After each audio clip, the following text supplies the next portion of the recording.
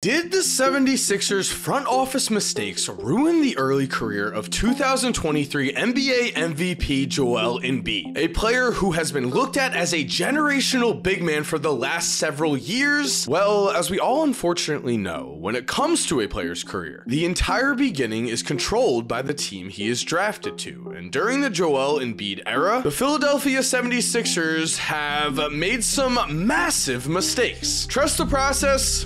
We shouldn't have. Going in year order, Philly drafted Jahlil Okafor over Kristaps Porzingis, drafted Markelle Fultz #1 over Jason Tatum, drafted Mikal Bridges, then traded him on draft night, betrayed Jimmy Butler's trust, then traded him for pennies on the dollar, gave Tobias Harris a max extension, and finally, of course, Philly is responsible for the Ben Simmons situation in its entirety, including the trade package they got back for him, which ended in a James Harden fiasco. So a lot of blame has to fall at the feet of the 76ers. But in order to make this video as fair as possible, we are going to look at both sides, because that's what we do. And when the spotlight is shined on Joel Embiid, we find for his career, he has shot just 46% from the field in 53 playoff games. Numbers that do not resemble an MVP big, they resemble a 90s point guard. Joel has also had only one season where he's averaged more points per game in the playoffs compared to the regular season. And in the last 2 years, in elimination games, he shot 5 for 18 against Boston and 7 for 24 against Miami. Even in the infamous Ben Simmons series against the Hawks in 2021, when every single person in the world blamed Ben Simmons for that loss, Joel Embiid had 8 turnovers in that same game 7 and shot 9 for 24 with 8 turnovers in game 6. So what is the story here? Was it the 76ers mistakes that cost Joel Embiid multiple titles, or is it Joel Embiid who lies at the center of this blame? So what's up guys, Mike here, and today we are going to cover what exactly went wrong with the process, why everything completely crumbled and fell apart, because I really want to emphasize that not getting a championship out of this group was a complete failure. The Oklahoma City Thunder at least had the Miami Heat, then the Spurs, and then the Golden State Warriors to compete with. After that Golden State Warriors dynasty run ended, the playoffs have been wide open and the 76ers simply did not take advantage. The biggest case of this came in 2019 when playing the Toronto Raptors. In the same year that Toronto would go on to win the NBA championship, the Sixers brought the Raptors to 7 games and just needed a stop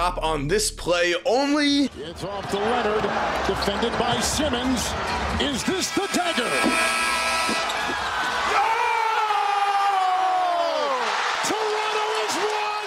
If Kawhi does not make that shot, Philly might follow the same path and win the NBA championship. It certainly would have been a possibility, only did you also know, in that 2019 elimination game, Joel Embiid shot 6 for 18. But before we continue, I'm very excited to thank SeatGeek for sponsoring today's video, because SeatGeek is again hooking us up. On SeatGeek, there are over 70,000 live events every single day. And of course, you know that I am excited personally for, I really wish I could say the Chicago Bulls, but the NBA season is back. Personally, I'm getting tickets to go see Amen Thompson on the Houston Rockets play. That is the #1 guy I want to see this season. Also, with the football season in full swing, you can get football tickets to every single team, like the New York Jets, my favorite team, who have been crushing Zach Wilson, I believe. SeatGeek also has us covered, as my favorite part of their app is their rating system, where they rate every single deal 1 to 10 to see if you are getting the best deal. And of course, again, SeatGeek came through for us. With your first purchase at SeatGeek, you could use my promo code 2KMike at checkout, and you are going to get $20 off. That's $20 off your first purchase using my promo code 2KMike. Make sure to click the link in the description to download the SeatGeek app. Thank you again to SeatGeek for sponsoring today's video, and now let's get back into that video. Taking a deeper look here into Joel's career, we find that in elimination games, he's shot only 46 for 97, and he also has not had a true superstar signature performance on the other end. This brings me to my current point, which is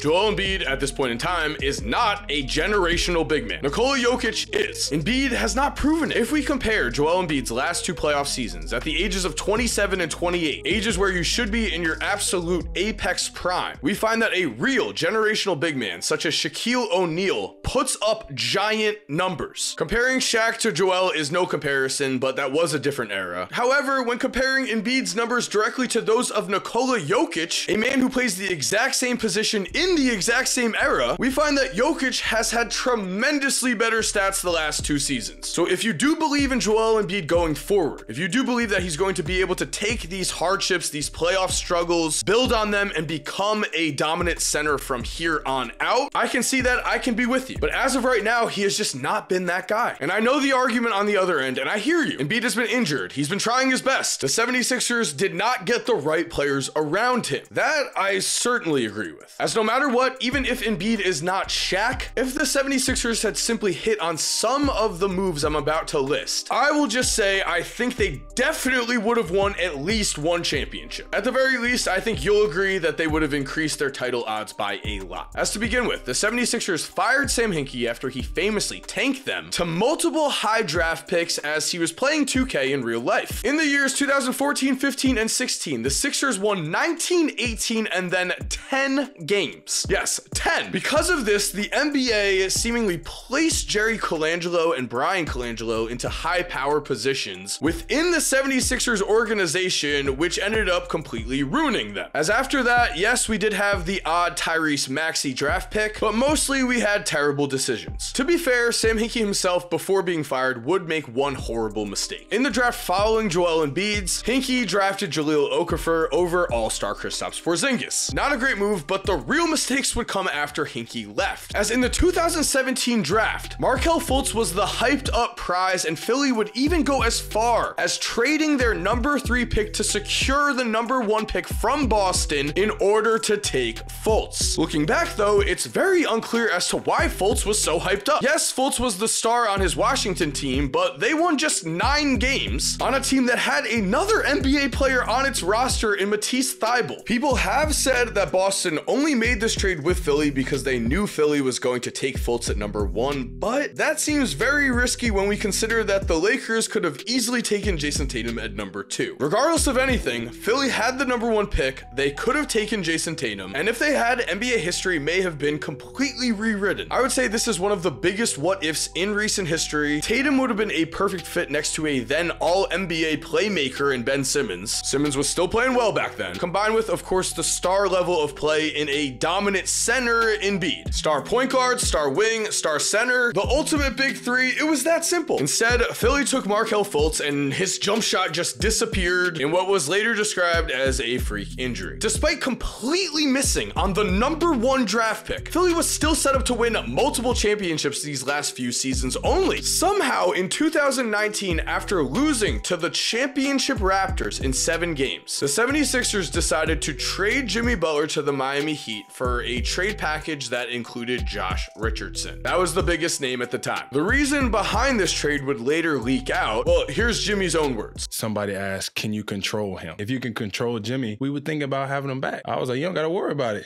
Shit, can't nobody control me. For one, I ain't just out there doing no bullshit, but the fact that you trying to control a grown man? Nah, I'm cool. Jimmy Butler would proceed to lead the Miami Heat to the NBA Finals the very next season in 2020 and also in 2023 with arguably worse rosters than the 76ers. Instead of trusting in Jimmy, the Sixers chose to max out Tobias Harris. And if we take a look at the stat comparison between Jimmy Butler and Tobias Harris in these last 2 playoffs, we can see that there's definitely a case to be made that the 76ers traded away all of Joel Embiid's help. So yes, Ben Simmons did make possibly the worst pass in NBA history, but there was a lot that happened on both ends that got us to that point. And so at the end of the day, I want to know, who do you ultimately blame for the 76ers failure? I'll end with, if Embiid had stepped up in certain moments and in certain playoff runs, I think Philly still could have won 1 championship. The playoffs were wide open these last few years. However, with that said, Philly's front office was pretty awful. And so if their front office had made some great decisions instead of critical